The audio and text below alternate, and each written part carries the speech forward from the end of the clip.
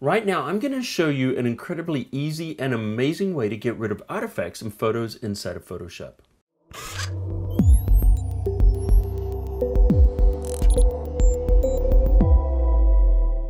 Hey Cafe crew, it's Colin Smith here from photoshopcafe.com, and today I've got a really quick tutorial for you, but I think this one's going to be a bit of a lifesaver.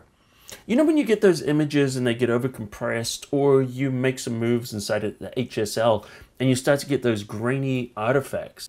And I stumbled across a really effective way to get rid of them. Let's have a look. Alright, so here's a JPEG photo that has some compression artifacts. If you look around the edge of the car here, you can see it's a little bit crunchy. Now you can see it up here on the mirror. Usually you'll see it in an area up here. Flat areas, areas of gradient, you're going to start to see these. Now these happen from overcompression, whether you upload them to the web or, different things like that. And also some filters can cause them. So let's have a look here. We're going to go under filter, and then we're going to go to the camera raw filter. Now before I get rid of these artifacts, I'm going to go into a slider that makes them much worse. So if you've ever found that when you work in HSL, and this is actually how I discovered this whole technique, if you move them too far, like you're okay moving it about that much, but once you go past there, notice what happens. Let me just show you. I'm going to go in here and see how we're starting to get these artifacts in this area. It'll show up even more when I go into the luminance. Watch this. In the oranges here and in the yellows. See how it's starting to get just really crunchy and we're losing a lot of definition. You see these little blocks are appearing.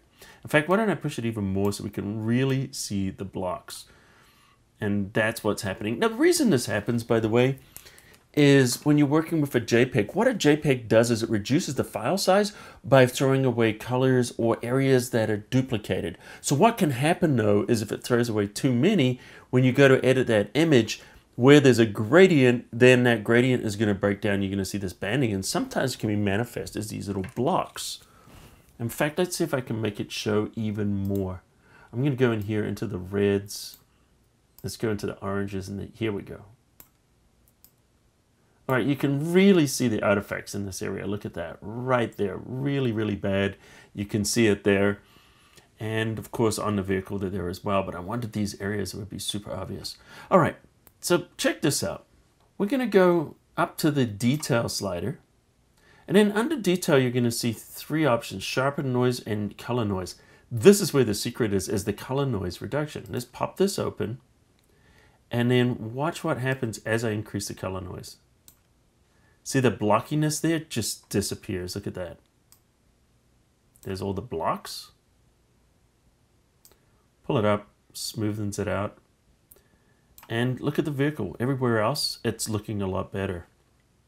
Most of the time, you're not going to have to make any changes, though, to the detail of the smooth. Let's just change the color noise reduction right here. And the nice thing about it working on the color noise is it's not softening our image. If we were to use regular noise reduction, let me just show you. I'm going to take the color noise reduction all the way down. There's those blocks again. If we use regular, see what it does? It doesn't fix the color blocks.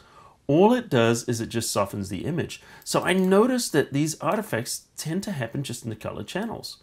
So just by going in there, color noise reduction, I know it's so simple, click OK.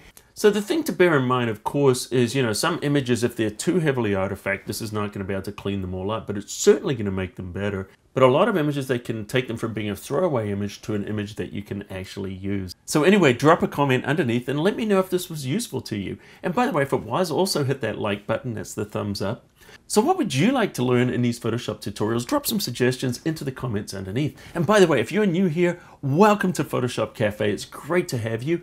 Consider hitting that subscribe button right now and turn on all the notifications so you'll get new tutorials from me whenever I upload. And currently I'm uploading 3 times a week. Every Tuesday we're doing our regular tutorial. Every Thursday we're doing our live stream at 1 o'clock. That's 1 p.m.